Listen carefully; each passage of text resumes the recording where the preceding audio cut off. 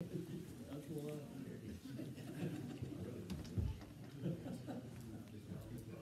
I won't like a snake.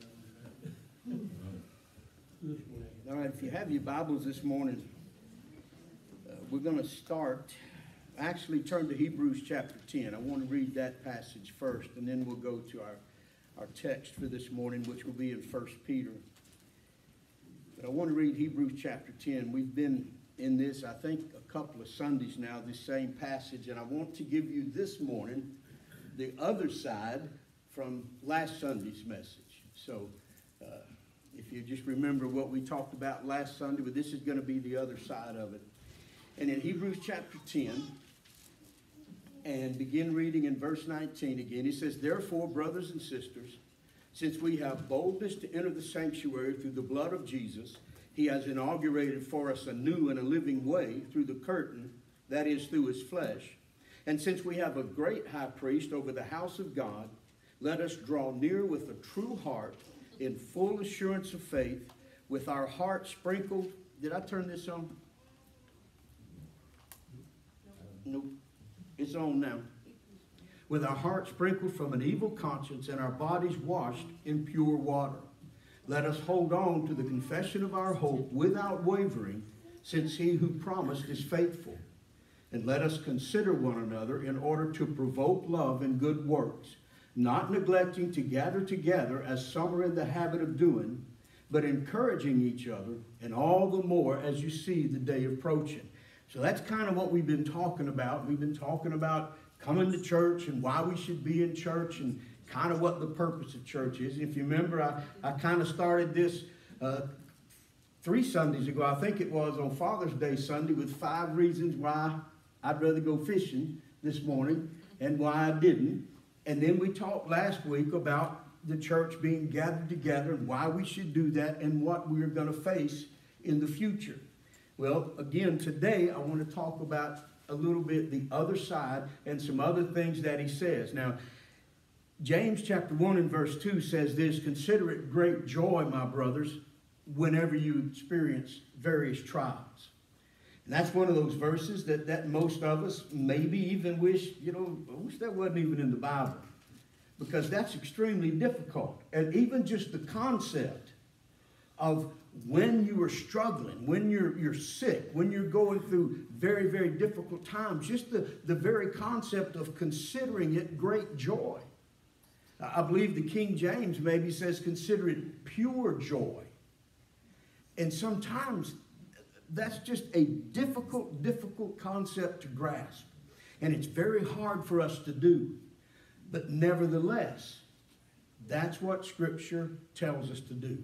And I want to give you this morning from our text in 1 Peter chapter 4, if you want to turn over there. I want to give you a couple of things this morning from our text that will help us. And will help us see that in the days that are before us, these things will strengthen us and help us to stand together in the last days. So 1 Peter chapter 4, beginning in verse 12, we read this last week also.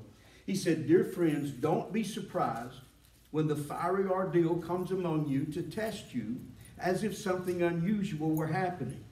Instead, rejoice as you share in the sufferings of Christ, so that you may also rejoice with great joy when his glory is revealed.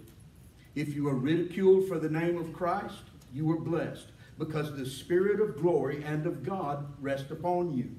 Let none of you suffer as a murderer, a thief, an evildoer, or a meddler. But if anyone suffers as a Christian, let him not be ashamed. Let him glorify God in having that name.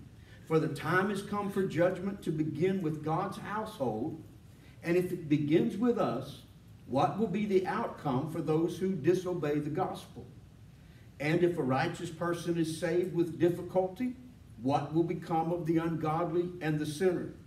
So then, let those who suffer according to God's will entrust themselves to a faithful Creator while doing what is good." Now, before we get into our text, I want you to notice 2 other things in this chapter, but make it very important.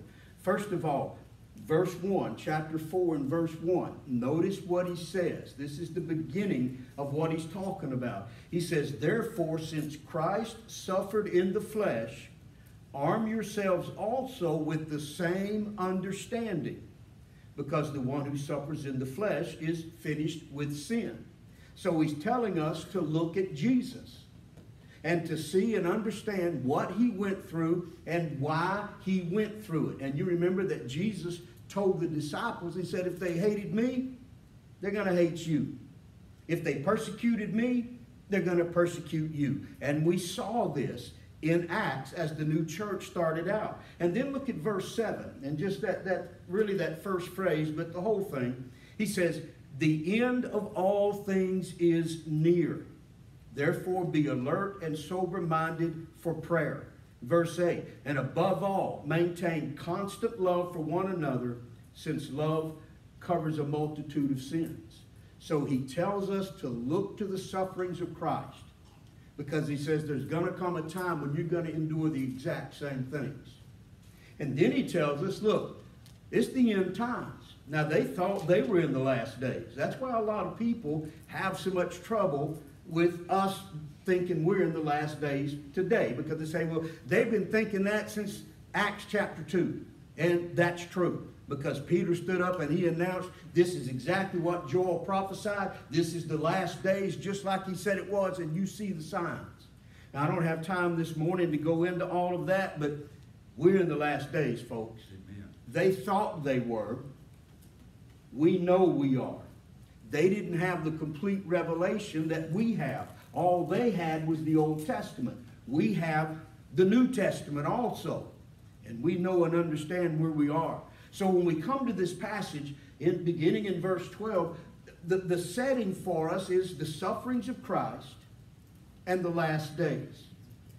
And so when he begins, there are certain parts of this passage, in particular what we looked at last week, that almost always gets preached on or gets taught on. But there are two things in particular in this passage that don't get looked at much. That's what I want to talk about this morning, and that's what I want to encourage you with. Because yes, he says persecution is coming. Yes, he says we are going to suffer for the name of Christ. Yes, he says judgment is going to begin at the house of God. So where does that leave us as children of God? Well, notice what he says. First of all, in verse 14, he says, if you are ridiculed for the name of Christ, you are blessed. Now, why are you blessed? He says, because the Spirit of glory and of God rest upon you. So, first of all, just first thought off the top of my head, take it from this. When you're persecuted, when somebody comes after you for being a Christian, it's not you they're coming after. It's that glory of God that rests upon you. It's that image of God, that presence of the Holy Spirit that is in you that they're coming after. And then the second thing that he says in verse 19, and this ought to give us great courage, he says, so then, let us suffer according to God's will. Encouraging. Listen to what he says. Then let us suffer according to God's will and entrust themselves to a faithful Creator while doing what is good. So, whose will is it that we suffer like we're going to in the last times? Whose will is it that we be persecuted? That we be, in the last days, hunted down and killed for the name of Christ? Whose will is it? It's God's will. You say, come on, preacher. You mean it's God's will for me to suffer the things that I'm going to suffer? You mean it was God's will for those first Christians in the book of Acts to be killed, to be fed to lions, to be crucified like they were? Yes, that's what I mean. And I mean it in this sense. It's God's will because God prophesied it. He spoke it through the Old Testament prophets. He said, this is exactly what's going to happen. They're going to hate me. They're going to hate those that follow me. And when we come down to the end time and evil rises like it's going to, they're going to even kill us. So what do? Where does that leave us? Well, I want you to remember what he said. Number one, the Spirit of glory and of God rest upon you. If you're a born-again child of God, especially if you're walking in the power of the Holy Spirit and living each and every day of your life submitted to the will of God, he says that the Spirit of glory and of God rest upon you. Now, when we talk about God's glory, in particular in a biblical manner, normally we think about it as a great light. All the way through Scripture, we see examples, we see pictures, we see descriptions. Think about Isaiah in chapter 6. Think about Ezekiel in chapter 1. Think about John in the book of Revelation in chapter 1 and chapter 4. And the thing that they all have in common is the great light. And I saw a great light. Well, it's pretty obvious that that doesn't happen to us. Even the most spiritual, the greatest super Christian to ever walk the face of the earth, maybe the Apostle Paul. There's no record anywhere of people having to put on sunglasses when they met the Apostle Paul, because the light didn't shine out of him. One example is, for example, in Acts chapter 22, verse 6 through 11, Paul's conversion on the road to Damascus. You'll recall that he said he was riding along and a great light shone out of heaven. He fell off his horse, had a conversation with Christ, was converted. And then in verse 11, he says, since I couldn't see because of the brightness of the light, I was led by the hand by those who were with me and went into Damascus. In the Old Testament, the same thing. A particular story, Exodus chapter 33, Moses. Moses said to the Lord, please, let me see your glory. Now remember, this is a man that God said, I'll talk face to face. Me and Moses are friends. We talk. But Moses had never seen his glory. He had seen his representation. He had seen the Shekinah glory over the mercy seat. He had seen the thunder, the clouds up over the mountain, but he had never seen the full glory of God. And God said, Moses, you can't do that. Matter of fact, in this very passage, he says that if you look upon my face, humans cannot see me and live. And so what did he do? He said, look, I'm going to put you over here by the rock. When I come by, I'm going to put you up in a crevice. I'll put my hand over you. And after I go by, you can see my hind parts, but you can't see my face. And that's what he did. So rather than, when you read this passage, rather than thinking about the light of the glory of God shining through us, which, no, think about the power of God. The power of God. Because all of these passages that you read about the glory, that light basically manifests the power of God. How powerful is that light? Revelation says in chapter 22, 21 and 22 that when we get into eternity, there'll be no need for the sun or the moon because the glory of God will illuminate all of creation. And everybody will walk by that light. That's pretty powerful.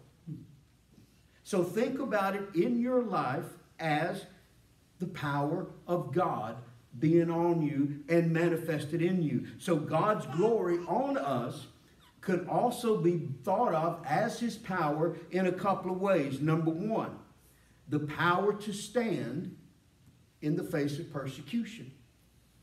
Now, we read some stuff this morning in Sunday school about a particular era in Israel's history and some battles that they won against tremendously overwhelming odds.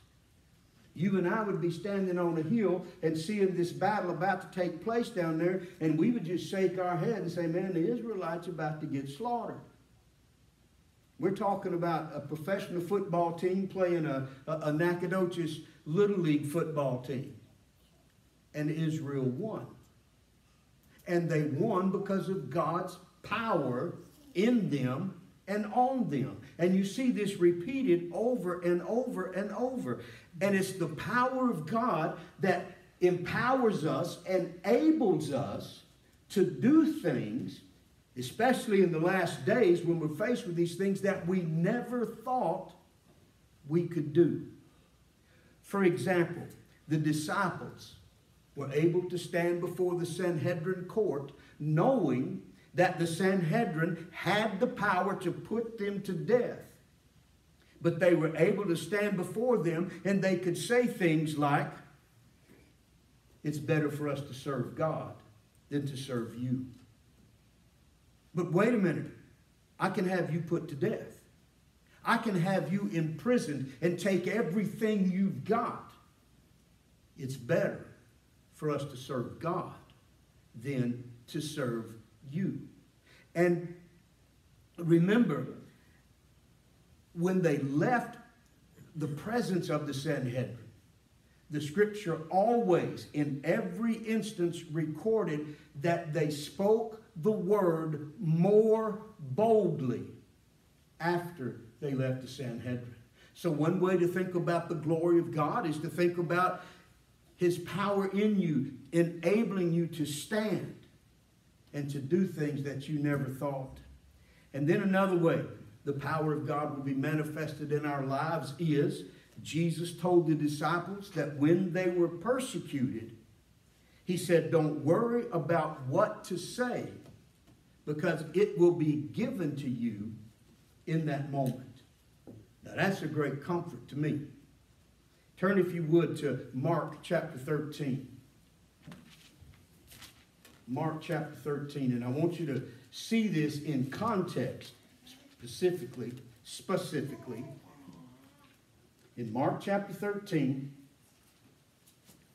verses 1 and 2, they're leaving the temple. The disciples are saying, man, look at the beauty of all this.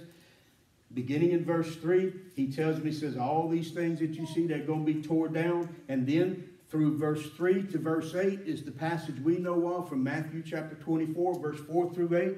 Wars and rumors of wars, earthquakes, famines, false Christs, persecution, and all those things. And at the end of verse 8, he said, these are the beginning of birth pains. So they're not in the tribulation yet.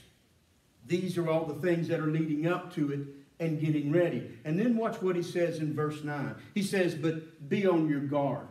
They will hand you over to local courts, and you will be flogged in the synagogues, and you will stand before governors and kings because of me as a witness to them, as it is necessary that the gospel be preached to all nations. Verse 11. So when they arrest you and hand you over, don't worry beforehand what you will say, but say whatever is given to you at that time, for it is not you speaking, but the Holy Spirit. So Jesus' word to them, and by extension to us, because we are the ones that are going to face this last day, and if not us, then surely the generation after us, his word to us is, look, when they persecute you, when they come against you and arrest you, and you're standing there just like the disciples standing before the Sanhedrin, and they're telling you, you either recant Jesus Christ or go to jail, or worse yet, pay with your life. Jesus says, don't worry about it. Don't be sitting there trying to think up some great flowery speech. Don't try to be some great theologian. He says, I'll give you what you need to say. The Holy Spirit in you will come upon you. And what did he tell us back there? He said in 1 Peter 4, he said, look, he said, the Spirit of glory and of God rest upon you. And this is one of the ways that it does. His power will come upon you, and he says, I will give you what you need to say in that moment. How many times have you been in a situation that you were needing to witness or needing to stand up for the truth of God or something like that, and just all of a sudden you just started talking? You just started saying things, and later on, looking back, you said, I didn't know that. Where did that come from? Folks, that's what he's talking about. He's saying that my power will come upon you, and when you get in these situations, and when you're standing there facing persecution, facing the loss of life, facing all of the things that Scripture decides, he says, don't worry about it, because the glory of God and the Spirit rest upon you. And he says, I will give you what you need to say. Back to the disciples in the book of Acts. Remember in chapter 4, they had been brought before the Sanhedrin again, and the Sanhedrin were threatening them and all of these things again. And they said, look, we're going to serve God, not you. All we can do is preach and teach what we saw. The Sanhedrin put them outside for a minute so they could confer, and here's what they said. When they observed the boldness of Peter and John and realized that they were uneducated and untrained men, they were amazed and recognized that they had been with Jesus Christ. Why? Because the Spirit of power and the glory of God was upon them. Remember Stephen. In his dying moments, the scripture records that they couldn't refute a word he said. That is what I'm talking about. That's the power of God. We can't be Samsons, in particular in the last days, and fulfill the will and the purpose of God. We can't all be Moses and part the Red Sea, because that would not fulfill the purposes of God in the last days. But we can all be, for lack of better ways, Apostle Paul's and Apostle Peter's, and stand up under the power of the Holy Spirit in the face of the greatest persecution, even down to our lives, and speak the gospel of Jesus Christ. I shared with you here a while back some stories out of a book called Fox's Book of Martyrs. And I suggest you get it and read it sometime, because there are some stories in there of people that are tied to the stake, and the fire is licking at their robes, at their feet, and they are singing praises to God, just like Peter and Silas in jail. That's the power of God when it comes upon people. That's a child of God when he walks in the Spirit and the glory of God. Those things are what Jesus promises us. And then the second thing from this passage that we don't talk about very much, and it is a little bit difficult to understand, as I alluded to just a while ago, the second thing is that in this time and in the last days, the suffering will be according to God's will. The greatest thing we can do to comfort our soul, the greatest thing that we can do to encourage each other, is to remind each other that what's happening is happening according to God's will. And the best way to understand that is not what I butchered just a while ago. It's like this. We have God's will. God's will is his word, and his word is his will. And he has already told us what his will is. Now the world looks at what's going to happen. Even Daniel did. Some of the times you read that Daniel saw some of the visions that he saw, and some of the things that are going to happen to the Jewish people throughout the years. And the scripture will record that I, Daniel, was sick. I was down on my face. I couldn't get up. I felt so bad. I was so upset by what I saw was going to happen to my people and to my holy city. And to the world looking at it, like what I said just a while ago, sometimes it looks like we are fixing to go into a battle and there is no human way we can win. It's just not possible. But we don't look at things according to the world. We don't understand things according to the world. People look at the Middle East right now and they say, oh man, them Muslims and them Jews, look at that. That's just a terrible battle. I'm looking at that battle and I'm saying, oh man, look at that. God's word is coming to pass. If you watched my teaching Thursday night, you saw that other nations are now entering the fray that perfectly match Ezekiel chapter 38. Other nations that have nothing to do with what's going on over there. But they're lining up just according to God's word. And when you and I see persecution come against the church, when we see governments begin to pass laws against the church, and against Christianity and against the truths and the laws of God, we know and we understand what's going on. And so instead of getting all upset, instead of jumping up and deciding, let's run over here or let's go hide, we stand strong. Because we know what God's will is. We know what's going to happen. And because we know that we're going to suffer, because we know that persecution is going to come against us, we can face it with strength because we know God already knew it. And He's already prepared for it. Notice what He says in verse 22, back in our text. He says, let me get back to Hebrews. Verse 22, Hebrews chapter 10, and verse 23. Let us hold to our confession of our hope without wavering. Why?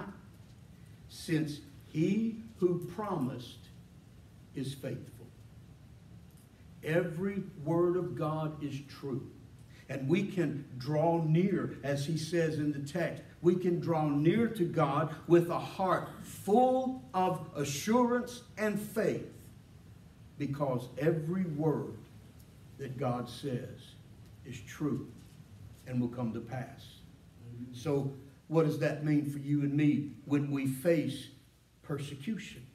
That means, number one, I already knew this was going to happen. Peter said, look, he said, when these things begin to happen, don't think it's something strange. You already know it's going to happen. Number two, I know God's going to meet all my needs. I know that God's power is going to be in me, and I'll be able to stand. Number three, even if they kill me, God's promise to me is, first of all, resurrection. Second of all, the moment that I die in this life, where do I wake up? Where do I go? Heaven, in the presence of the Lord. His word is true. And then, above all of that, I have His promise of the second coming. And when He comes back, He will make things right. Remember Revelation chapter 6, the souls under the altar. And they were saying, oh Lord, how long until you avenge our death? And the Lord didn't tell them, well, that may not happen. The Lord said, no, you wait till the appointed time. And when it's time, I will make things right. We have His promise. And we know that He is faithful to His promise. And one of the greatest things about us, our understanding of Scripture, is His promises that we won't go through the tribulation period. We'll be raptured out of here before it happens. Folks, it's things like this is why people like Daniel could live in Babylon for probably close to 80 years, stand strong like he did, and all the way through the Babylon story, you see the Spirit and the glory of God on Daniel. He always knew what to say. Whether it was interpreting dreams or just telling the king, look, king, here's what's going to happen. He always knew. And then God always manifested Himself in Daniel and through Daniel through the dreams and the prophecies that He gave us. But then here's the thing that I want you to remember about Daniel as I tie this back into why should we come to church? Why should we stand together? Folks, Daniel did not do all of that by himself. Daniel didn't go to the lake on Sunday because he could worship God so much better over there by himself. Where did he go? Every time Daniel got in a bind, where did he go? To his brothers and sisters, Shadrach, Meshach, and Abednego. They had their little church. They met together. They encouraged each other. They were always there for one another, praying for one another, helping one another. And I think maybe sometimes in the New Testament, matter of fact, I know for a fact, because all they had was the Old Testament when they wrote the New Testament. that they were looking back at some of that stuff. And perhaps the writer in Hebrews was thinking about the fiery furnace. When he told us, he said, look, don't forsake the assembling of yourselves together, as is the manner of some. But all the more, as you see the day approaching, come together and encourage each other and exhort each other to love and to good works. And he could see Shadrach, Meshach, and Abednego standing there on the front of that burning fiery furnace and facing that king. And that king saying, boys, I'm going to kill you. And Shadrach, Meshach, and Abednego together. Daniel, we don't know where he was at this moment, but I promise you he's praying. Saying, King, maybe Peter got some of this. We don't need to answer you. King, before the God we serve, you're nothing. And our God will, our God will deliver us. It'll either be in the fire or through the fire, but either way, we'll be out of your hands. Where did that come from? From somebody standing in a corner by himself? From somebody that... No, folks, it came from God and from his people coming together, worshiping God, strengthening each other, encouraging each other to stand in the last days. One other thought that I had. You go through the Bible, and except for one or two prophets in the Old Testament, one or two, and if you really pay attention to what you're reading, you'll see that they wound up depressed and wanting to die. God's people or his person is never alone by themselves. They're always with somebody. The one example that I'm thinking about was Elijah. After the Mount Carmel incident, Jezebel said, oh, I'm going to kill him. Tell Elijah by this time tomorrow he'll be dead. And what did Elijah do? He ran off by himself, hid in a cave, got depressed, and began to whine and cry. Oh, Lord, you might as well just kill me. No other time are people alone.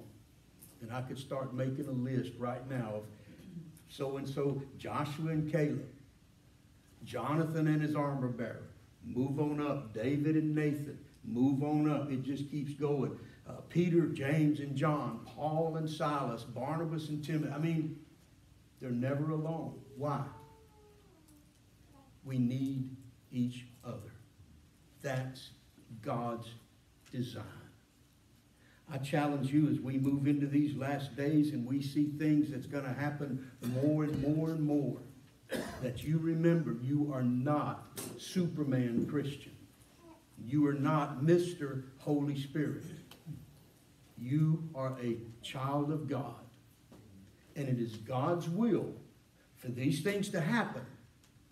And at the same time, it is God's will for us to come together, strengthen each other, go out and face the world in the power of the Spirit and the glory of God on us.